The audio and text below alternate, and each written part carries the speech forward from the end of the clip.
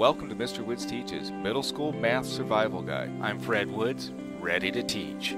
Hi fellow mathematicians, welcome to Mr. Woods Teaches, 6th grade mathematics pre-assessment, and this is going to be video 1 of 3. Before we get into it, let's talk about what is a mathematics pre-assessment. A pre-assessment is a test that's designed to help educators, teachers, understand where each student is on their math learning roadmap. Why is this given? It's given because when students start a new grade level, teachers have data from previous school year that tells them where each student finished. Over the summer break, students they lose some knowledge. Therefore, educators or teachers use a mathematics pre-assessment to learn about and understand where each student is on their math learning pathway. They use that information to help customize math education. That means is that if there are some students that need some help to bring them up to where the majority of the students are, I'm going to design something to help them get up there, thus these videos. Or if there's other students that are excelling, I'm like, gosh, I need to make other plans for them because they need to be challenged more. Basic number sense covers areas of mathematics where you're able to just do some addition, some subtraction, maybe identify different types of numbers. It's something that you're going to be learning between first, let's say 4th or 5th grade. Because 5th grade, 4th and 5th grade, you're starting to apply it a little in different areas. But this is where you're going to be doing your subtraction, your multiplication, your division. Let's get to it. So here we have number 1. What is the sum of 26.15, 5.9, and 78.16? I'm going to show the non-example first. I'm just going to say non-example. This is not what you're supposed to do. What I've seen in the past is where people do this. They do 26.15 and then 5.9. They just throw it right down here. 5.9 and 78.16. So they have 6, 1, 8, and 7. See how it's just kind of like sloppy, and it's like they add all this up and they're going, there's 14, there's 20. And it's like, well, wait a minute. There's a problem because we're not adding up like numbers. And when I say like numbers, we have to think about the place values for all of this. Is this 5 right here equal to this 10th? No, it's a whole number. It's 5. In the one, it should be in the ones column. This is where the ones column is. Now, let's do this correctly. Let's take a look at this. 26.15, 5.9, and 78.16. So I have 26.15. 5.9, so I have that decimal point here, so 5 and then 9. And I'm going to go ahead and add a 0 just for clarity, so I have those columns in the right place. And then 78.16, so I'm going to have my decimal 16, 8, and 7. If you notice, my hundredths are lined up, my tenths are lined up, my ones are lined up, and my tens are lined up. What that does, it makes it easier when we're adding things up. So 5 plus 0 is 5, plus 6 is going to be 11, but that's actually 11 hundredths, but I'm just making it easier so we can follow this along. So I have 2, that's going to be 11, 12, so again, there's 2 tenths and 1 1. So 6 and 1, there's 7, 5, there's 12, 20, that up here. And that is 20. It's 0 ones and 2 tens. 2 tens plus 2 tens is 4 tens. Plus 7 tens is 11 tens. So I have 110.21. There it is. That's the only way you can work it out. Make sure you're looking at the columns and the place values for all of these numbers here. Number 2, which number is not like the others? Well, let's look at these numbers. We have a negative 6, 12, 0, 0.46, and negative 99. What this means is that we have to look at these, evaluate these numbers and what they are. Are these natural numbers? Well, 12 is. Are they whole numbers? Well, 0 and 12 are. Are they integers? Okay, well, negative 6 is an integer, 12 is an integer, 0 is an integer.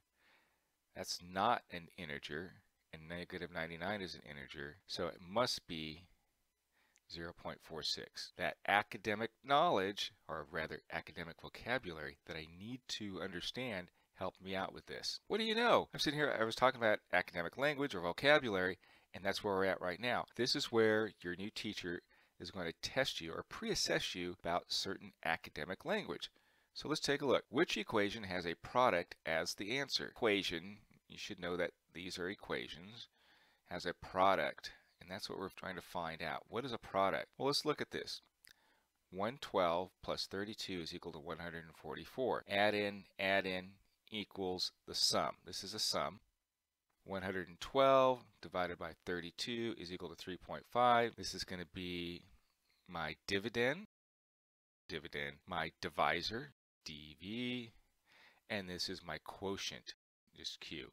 So that's not it. I have a factor here. There's an F for that. Factor is equal to the product. So my knowledge of how all this works out about this academic language of what is a product comes into play. And to figure this all out, so I have my minuend, my subtrahend, and then this is the difference right here. Which part of the division equation is the quotient? We kind of went over that over here, but let's take a look at it. This is the dividend, this is the symbol, this is the divisor, and this right here is the quotient. But is this part of it, of the quotient? Well, let's say answers. Well, we know it's not this one. That's the remainder, so it's not the quotient. This is the divisor.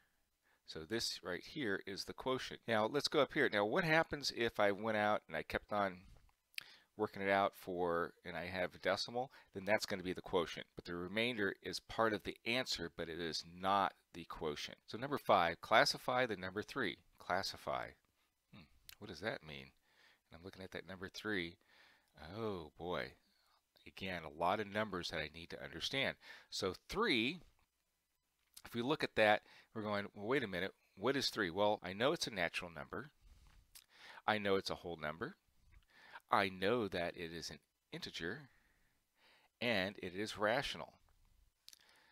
So all of these others are correct, but this is the most correct answer here because it has all the check marks there. It is an integer, it's whole, it's rational, and it is rational here. But this is the best answer. 6, select the group of numbers that are integers. Now you have to remember what an integer is. Imagine the whole number. So you have 0, 1, 2, 3, 4. And then when you go to the other side, to the negative side, it's -1, -2, -3, -4, -5. So it's like all the whole numbers that are negative. Is this a whole number? Right here, that's not, nope, can't be this because none of those are whole numbers. This looks promising here, but wait, there's a decimal, so nope, can't do that. Again, decimal, and then I have -3, -2, 0, 1, 2, 3. So there we go. These are my integers. You're going to have to understand that we're working with very specific vocabulary or academic language for mathematics. We started out with basic number sense, and now we're getting into something that's, I want to say it's more advanced, but it's still part of your basic understanding of adding, subtracting, working with different types of numbers and such. And let's take a look here. So number 7, order 5/7 or 5 divided by 7, 61% and 0.63 from greatest to least. How do you do this? This right here is like, it's not a decimal. This is almost a decimal because we can do that quickly, and this is a decimal. What I would do would be to convert everything to decimals. So how do we do that? Well, 61%, we just divide that by 100. When you multiply this number times 100, you get 61. So therefore, it's going to be 0.61. So we're going from greatest to least, and I know 0.63 is greater than 0.61. So 0.63, okay, and then it's going to be 0.61 because that's smaller. Now does this 5/7 go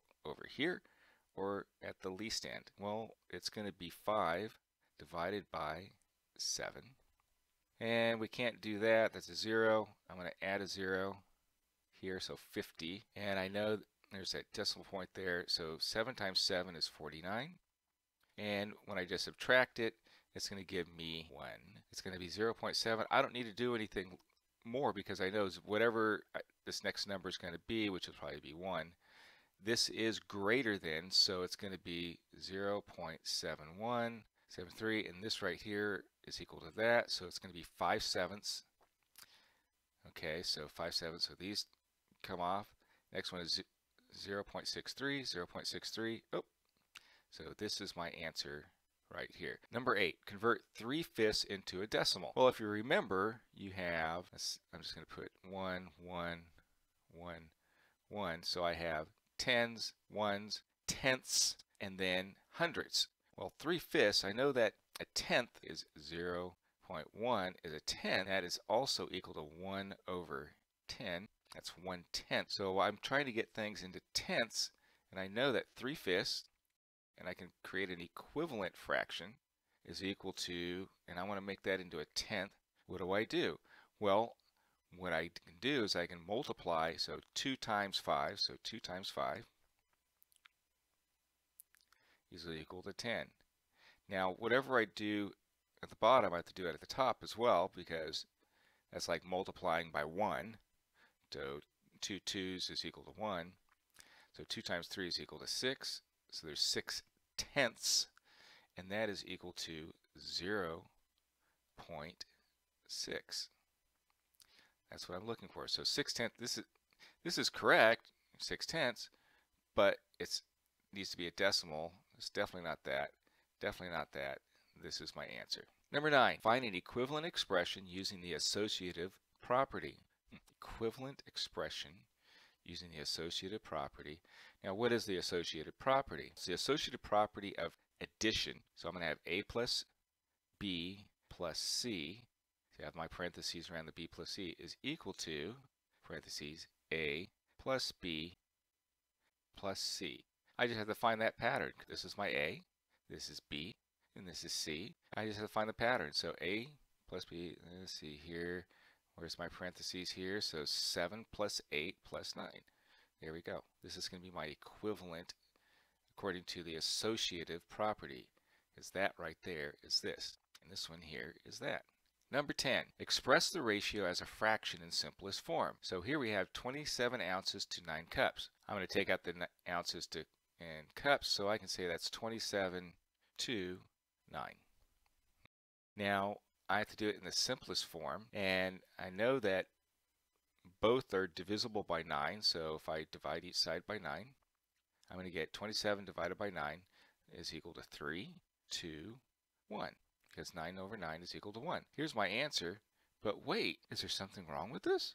It says here as a fraction. This is the only answer that matches this, because a fraction would be 3 over 1, and I do not have any of those options, so I have to just cross all those out and go with this.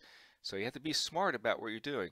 Now, it may say a fraction. If you put it, let me this way, if you put in e and did 3 over 1, like that, I would accept that. But if you can see here, 3, 2, 1 is 3, 2, 1 right here as well. Choose that answer and just go, keep on going. Please visit Mr. Woods Teaches if you need some practice for basic counting, for number sense, for academic language, to help you do better in middle school, because without having some math fluency going into middle school for up to 5th grade level, you're going to have some difficulties at 6th, 7th, 8th, and going on into high school. So practice, practice, practice. Thank you for watching Mr. Woods Teaches. I really appreciate you. And please remember to like, share, and subscribe. But also, hey, check out my mistakes on TikTok. So if I make a mistake and I post the video, I'm going to go out and redo that. Or if I make it while I'm creating a video, I'm going to show you, hey, wait a minute, I made a mistake. I didn't put this online in YouTube or whatever, but here it is on TikTok, so you can see how I make mistakes and my explanation of how I noticed it and how I fixed it. Have a great day.